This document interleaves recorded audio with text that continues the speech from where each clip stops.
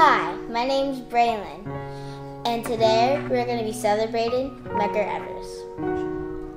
We are here to celebrate the legacy and memories of the great Medgar Evers. Medgar was born July 2nd, 1925 in Decatur, Mississippi. He was the first field secretary for the NAACP. Medgar volunteered for the Army at 17. He fought in World War II. Medgar attended Alcorn University, where he met his wife, Mary. Medgar was a husband and father of 3. Medgar was an activist fighting for colored people's rights. Medgar fought for black people to vote. Medgar didn't fight just for colored people, but for all people.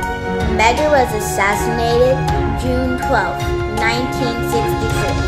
By Byron de la Beckwith. Thank you, Medgar, for your sacrifice. You can kill a man, but you can't kill an idea.